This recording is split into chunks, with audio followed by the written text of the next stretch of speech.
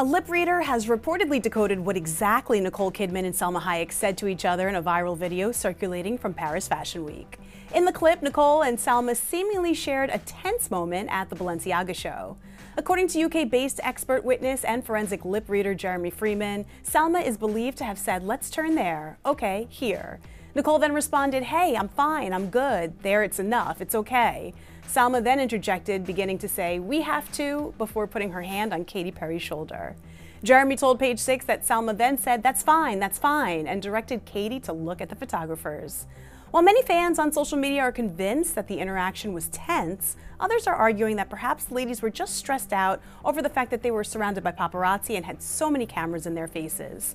According to other clips circulating online from the evening, it appears that Nicole and Salma were interacting just fine with one another and posed for photos before the viral moment.